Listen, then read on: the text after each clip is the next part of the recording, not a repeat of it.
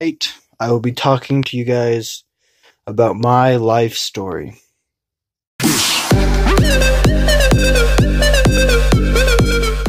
Oh, what is up, people?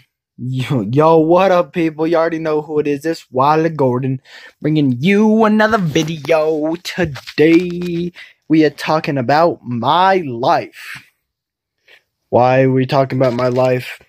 I'm gonna get into that real quick before I start getting into my actual life story. And obviously I haven't had a long life story because I'm just not that old. I'm 15, about to turn 16 in about 6 months. That's about it. So, don't judge if it's not perfect, but I'll have probably more detail than usual because, again, with the shorter life thing, I have more time to explain more. So, but why I'm getting into this is I've been watching my shows, Vampire Diaries, Supernatural, all that. And it got me thinking, these guys are immortal. But they had a life before they became immortal. So, why not share it with mine? Or another thing I thought about was they're immortal. They've learned not to take things for granted because they're always, they're guaranteed tomorrow. But humans like us, no one's promised. Tomorrow is not promised to no one. Don't mind my grammar on that, double negative, whatever. But it's got you thinking, appreciate what you have, and just always live life like it's your last. Live today like it's your last. Okay, none of that sentimental crap now. Actually, it'll be sentimental soon, but here we go. I was born...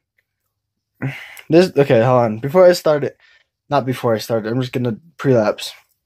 The birth of Wylie Gordon.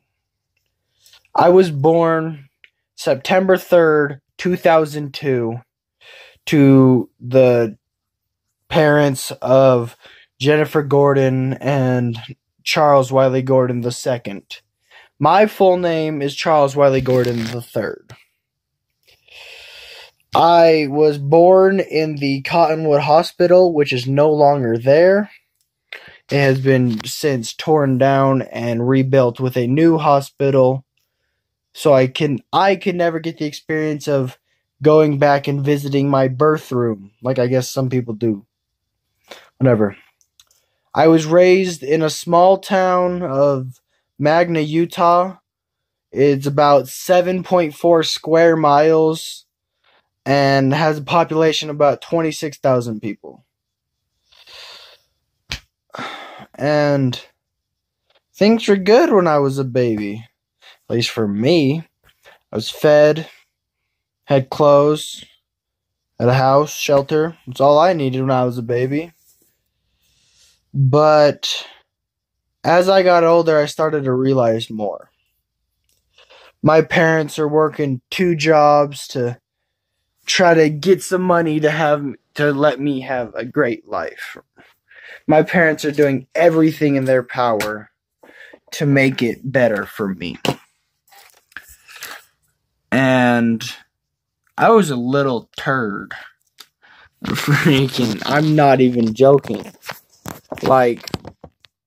People say they were bad children. I wasn't that bad of a child. I'm not like a delinquent or anything.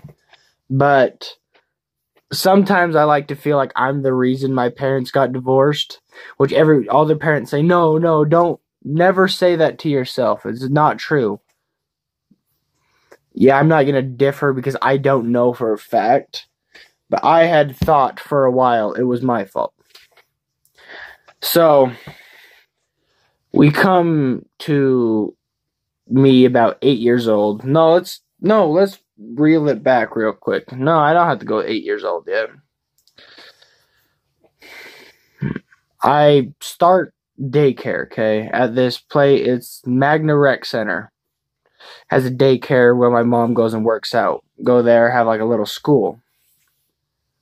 with my parents fighting at home and trouble at home, I kind of got as a bad child. I don't know why I keep quoting. But my teacher didn't really like me. I was always sitting in the office, always not being able to go on field trips. Never got special privileges because I was a bad kid for what was happening at my house. And I had felt like I couldn't express myself at my house, so I'd have to act out in school. So, long story short, I got expelled from my first daycare and then moved on my second daycare. My second daycare, I was there maybe till I was about 8, which is weird. But there till I was about 8. And it was in West Valley, which is the neighboring city. It was weird. It was the first time I'd ever gone. I had one person that went to my school with me at the daycare. I'd never had friends that lived by me before. And really, I didn't, because I was getting to be about 7-ish. Not when I moved to that daycare, but when I started, realizing and getting all the friends and stuff.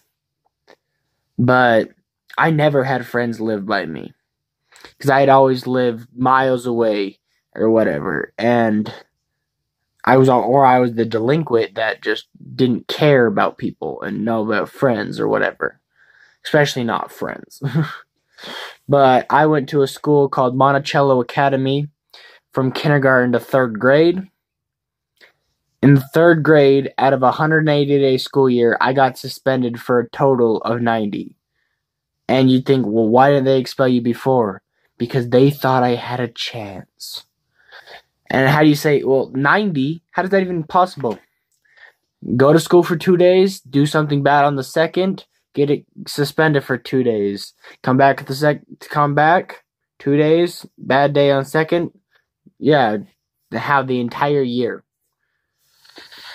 But down the hall from my 3rd grade class was there's a 6th grade teacher.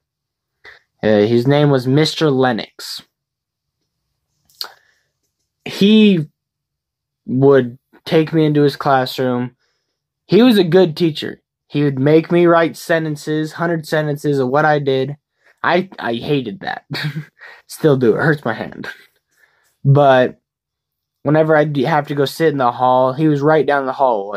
So his door would be down here in the hall, and mine was down here on the side. So he'd always see me in the hall. And he'd always take me in his class. And he was a science teacher, so I got to learn science pretty well, like electricity and all that, how it worked.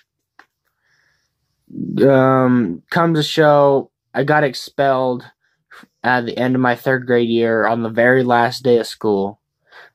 The reason I hold a grudge on that is, you know how elementary schools have that last day of school party in the class? Well, I was eating a cupcake, and I had to go to the office. And when I come back, my cupcake was gone. I didn't even get to go back to my class. The freaking principal got my stuff for me and didn't grab my cupcake. So I never got my cupcake, and I was triggered. About that time, my parents got divorced, and I moved to North Salt Lake. North Salt Lake was my first time I'd ever gone to public school. Before, I'd had to wear a uniform, maroon or white shirt with black or tan slacks. Whatever. But I moved to North Salt Lake in the middle of my 3rd grade year. So I was even worse when my parents had got divorced, and I was kind of living in between 2 lives, going to one school. And after that year, my dad said, you know what? You're going to go to the school right down the street. That would be Foxborough Elementary. My first public school was in 4th grade. when I talk about this, this is when I started to have friends that actually lived in my neighborhood.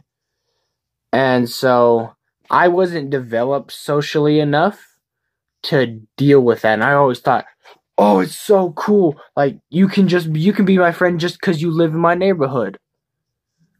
That got me to hanging out with not good people. Yes, it's 4th grade, 5th grade, but they weren't good influences on me. So 4th grade, I had one friend that I'd hang out with constantly. His name was Braxton. Not gonna disclose last name because his name was Braxton. I'd hang out with him. He was my best friend, 4th grade. Okay, I'd always stand up for him if he was getting picked on and everything, and we were good buds. Then this kid Gunner moves in. 5th grade, first time I met him, he was in my class. Oh boy, had I had a treat. I had no idea, and I had no intention of ever talking to this guy. But one day, me and Braxton were walking down to the pool in my little complex, whatever, and here comes Gunner riding in on his BMX bike. I'd never seen a BMX bike before that. Me and Braxton had mountain bikes.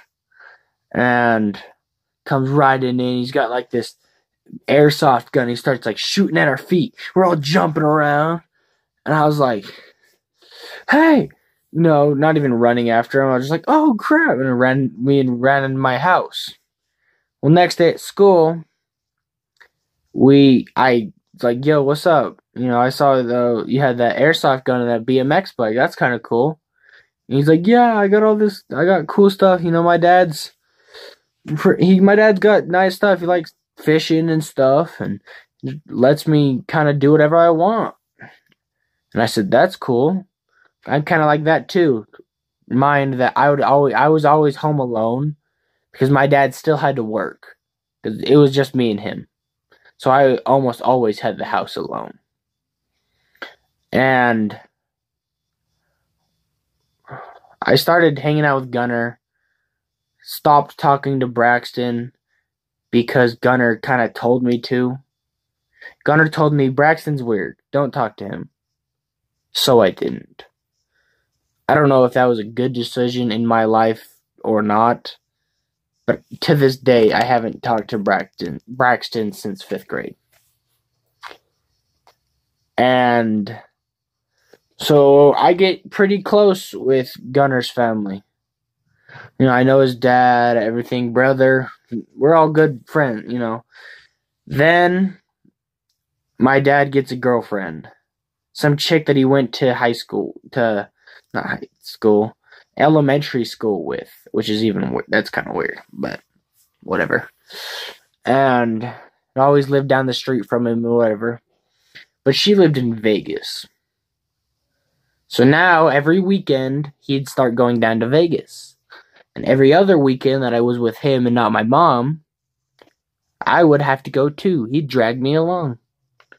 Because he didn't think I could provide for myself. By this time, I could cook anything I wanted to. I knew how to raise myself, but I basically had to. I had to grow up fast or basically die trying. And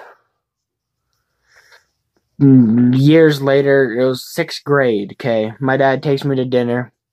He says, I'm going to ask her to move in with me. And I was like, why? We're good with me and you. He's like, we're going to have a baby. And I said, what? And that's where my little brother comes in.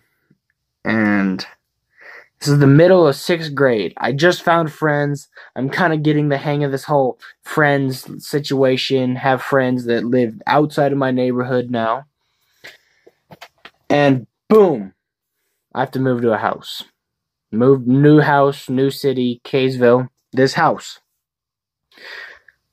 And that basically rips all those friendships apart.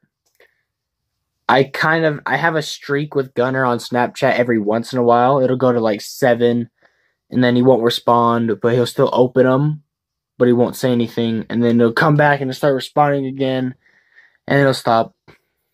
It's on and off. It's just not good. And so I would go into school every morning at 6 a.m. because my dad had to drive to work.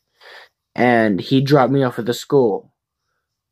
And I would walk over to Gunner's house because by this time his dad had given me a key to the house. Because I told him my situation. I told him my dad drops me off at 6 a.m. and picks me up at 6 at night from the Maverick up the street. Because he has to work 12-hour shifts a day. Every day except weekends. So every weekday, 12-hour shifts. And he let me have a key, and every morning I'd walk over to Gunner's house in the morning. He had a bunk bed, which was cool to me. I'd never seen a bunk bed before. And every morning I'd crawl up on the top bunk, lay up there, and just pass back out. And me and Gunner became metaphorical brothers like that. And we got real close, like good friends. I knew everything about him, and he knew everything about me. And that continued on for about the rest of 6th grade. And then his dad passed away. And this hit me and him hard. Because his grandma that he lived with, and his dad was living there too, she didn't really like me. Like, she didn't hate me because his dad liked me and he liked me, so she wasn't going to ruin it, but she hadn't really been a fan. And she made me give my key back, and I wasn't going to fight with her. It's her house. So I did. Then every morning after that, I had no place to go from 6 a.m. to 8 a.m. because school started at 8. Because it's elementary school. So I would start sleeping on the playground or sleeping on the bike racks every morning. I kind of looked like slightly homeless because I'd be chilling there until 6 to 6 every night, every day. After school, I would hang out with Gunner though, because after school we had class together, and it kind of worked out. I'd just go home with him, but didn't work out perfect because some days he had stuff to do, and then I was stuck sitting on the bike racks for hours, and so I couldn't go home because it wasn't our house anymore. So then end of 6th grade rolls around. My dad basically picks me up and says, "Let's go." I didn't get a summer with my friends because we had to do stuff. We had to put the house together. 7th grade comes, Fairfield Junior High, another public school. I'm back. I haven't gone to private school since. And I'm back where I started in 4th grade. I'm the new kid. I just moved here. I have no friends. And I'm looking for approval from anybody. So, with that being said, first day I found friends that weren't good friends. They didn't care. Those are those nice people that are like, "Hey, what's up? How you doing?" And that instantly made me think they were my friend, which threw me bad. Okay, didn't lead me good places. 8th grade comes around. I know people in my grade. I know people who don't like me and people who do. You're always going to have people who don't like you. Just live with it. They're not going away. And I tried to build this crew. I started to build this friends crew. This is when Dade moved in. Dade moved to town 8th grade, and he clicked with all of us. So he was in our group instantly. Brandon, Dade, all of them. And that's how me and Dade and Brandon's friendship ceased to now it is. We just hung out all in 9th grade. Honestly, I'd never hung out with Dade and Brandon at all till 9th grade year, the last day of 9th grade. Like those after school parties on the last day of school, and we just hung out at his house, and instantly we were all good best friends. And we haven't stopped since. We don't hang out all that often. It's because we have school. We have priorities, but we hang out when we can. And 9th grade comes around, and this is when I start dating chicks. And I met this girl, dated her for 6 months, and then we broke up, and I was a mess. I never recovered after that still. It's 9th grade, I'm in 10th grade. It was last year. It's nothing big. I dated her for 6 months. And I really haven't had a meaningful relationship since. Every girlfriend I've had from then on has been a week, 3 days, max week or two. But nothing compared to even a month or 6. And that through my social, I thought I was pretty good at socializing now. Then we break up and I just fall, looking for approval from anyone again. Then I moved here this year, and same thing. I had some friends from Fairfield, but not very many, because most of the kids all my friends go to Layton. Every one of my crew, Matt, Christian, Dade, Brandon, the girl, all of them go to freaking Layton. Not hating on Layton, I'm just hating that my friends go to Layton. And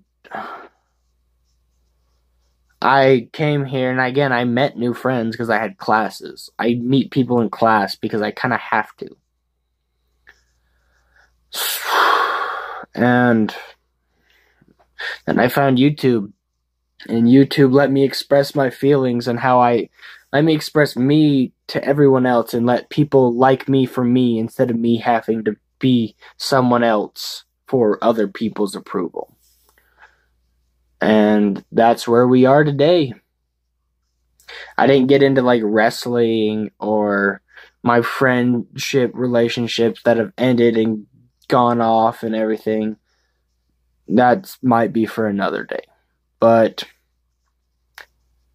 as of right now, guys, I'm caught up with my life. And with that being said, y'all, I will see y'all tomorrow, because you already know we do this every single day of the year, because you guys keep my spirits up when I might be feeling low. Be different. Embrace your differences. Respect yourself. Respect others. Embrace yourself. And just rock and roll. I'll see y'all tomorrow. Peace out.